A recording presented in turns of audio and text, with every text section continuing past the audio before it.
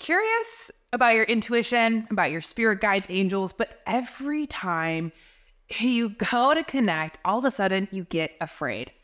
In your mind rolls around like a little rotisserie chicken on a spit. Every worst case scenario. What if you invite in a bad entity? What if your intuition is wrong? What if you're put into danger? What if everything goes out of control? Well, this is part of our little protective ego intellect that gets really afraid of our intuitive guidance. So in this video, I'm going to share with you and dispel some misconceptions. If you're somebody who's got a little toe in the water, but sometimes gets afraid of your guidance. And I'm going to tell you, the worst thing that will happen, if you listen to your intuition is nothing. Nothing. Because intuition at the base is truth. It's truth. It's listening to vibration, listening to energy, listening to the energy that is your spirit, your unique fingerprint, the manifestation of the divine in a physical form. And when we use our intuition, the voice of our spirit, it will always point us to our highest good because it acknowledges, honors, and expresses our authentic self.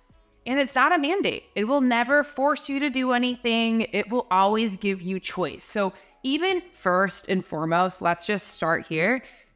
Opening up to your intuitive guidance, listening to your intuition, you still have choice. You still have choice. You could decide whether or not you want to follow it. And guess what? The other beautiful thing about your spirit is it does not work on, and your guides, your angels, it does not work with earth realm rules. So even if you choose not to listen, getting crystal clear guidance, nobody's going to be mad at you. Nothing's going to happen. Nobody's going to be disappointed in you. Nobody's going to go away. That's our very human parts. So I'm going to share with you some other tools, tips, ways, and how to just quiet and calm and comfort that part that might be resistant to something that's new, so that you can start to access this beautiful wellspring of support, of connection, of clarity, of confidence, of the gift that is you. So before I go any further, hi, I'm Sonia. I'm a 4th generation intuitive, and I teach you how to plug back into your innate divine self.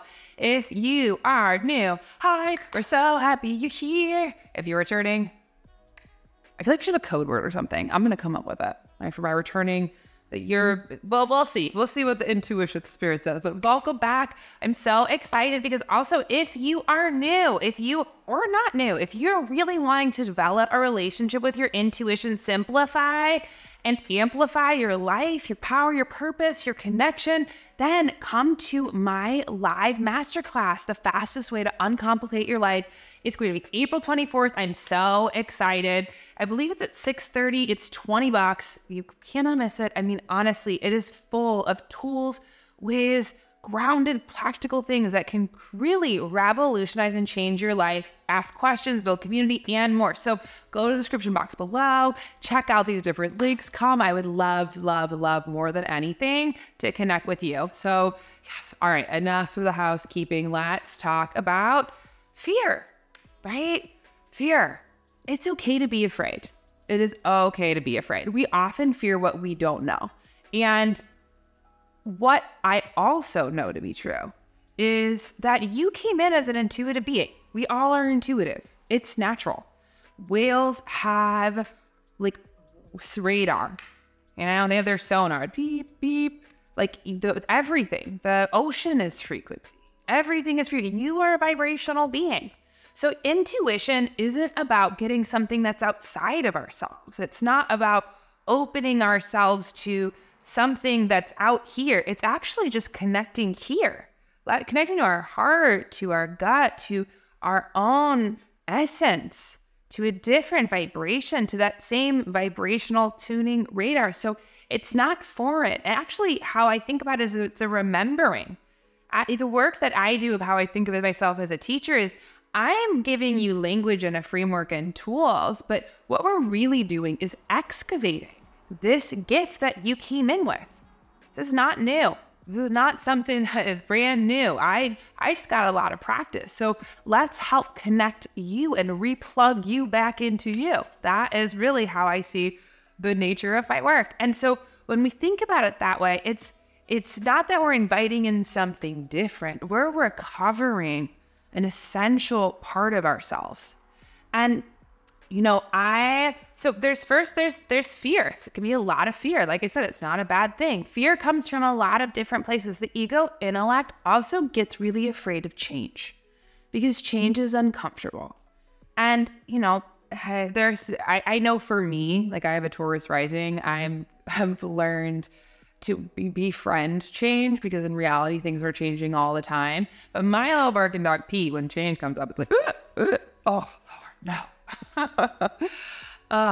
But when we think about, sort of our ego intellect, and whether it's listening to our intuition as support for our human parts, that can be a change. Sometimes we're afraid that our intuition is going to give us guidance that has us change and grow. Oftentimes it does because it points out what's not working, points out what is true. And also we're in that fear of change. Often where it comes from is we're fear of being disconnected from the people we love, fear of not being or feeling safe. And, it wants to keep everything the same. Like if I just keep everything the same, then I can be in control. So if we start to invite in change, and instead of saying, oh, I'm going to imagine what the change is totally, I'm just going to be curious of what new exciting things might come in. I wonder. I'm open. And when we can start to have it be instead of a giant change, but maybe just little things that can make our life feel better, that will be support, that will create a better, more balanced, centered life, then change doesn't have to be so scary. And also look at your life. Sometimes we can just look at our lives, look at our lived experiences and see how many changes we've already gone through. And not only survived, but gotten better, stronger, more resilient. When with our ego intellect, change brings in fear. And fear is just an emotion that's telling you something that you value, what's important to you. So if you feel really afraid of, as change, ask yourself, ask your intuition, just be, what am I afraid of? And just pause. What am I afraid that I will lose? What am I afraid I will sacrifice? And a good practice we can do is just even start to voice that out loud. Often it's not, the one thing my mom always told me is it's not fear that's stopping you, it's hiding fear. And the ego that can be afraid of our guidance, it's okay. We don't have to shame it. Let's just start to name it and say, is that true? Is that true? And oftentimes our imagination has gotten hijacked and it's not. Another way that we can often really get blocked is, and where we get really fearful, is that there's been a lot of religious training that, whether if you open yourself up to oracle cards or your guides or your angels, or you're going to invite in something bad. And in my world, in my training, I feel that is often just could be a really big scare tactic, that some sort of thing is going to come in to take over your life. I'm like, that feels more like a Hollywood movie than anything that really is guidance. Because guidance and your spirit guides, your intuition, it's subtle. It is subtle. So if you're not paying attention, you're going to miss it. So I feel like often the worst thing that'll happen is you're not going to listen at all. And really, probably that poltergeist is ruining your life. It is the ego intellect who is very fearful and scared and in control. You can feel it. It's different. And just when connecting, you can just bring me to what's in my highest good. I am in clear, connected energy. I am protected. And that alone helps to center us in our spirit and in ourselves. Another thing of what we can often get really afraid of is that if we get our guidance, that it's a mandate. It's not. The beautiful thing is you always have choice. Always have choice. So when you're afraid of listening to your intuition, if you're afraid of connecting, if you are fearful, instead of trying to figure it out, instead of trying to fight it, instead of trying to justify why, recognize that fear is a part of yourself that needs some reassurance, some kindness, some compassion, some curiosity. And those are all things that our spirit can give us. So we can lean in and say, wow, my little human ego intellect parts, that there's a part of me that's afraid. You know, that's okay. It's okay to be afraid. I'm here and I can sit with you. And just what are you afraid of?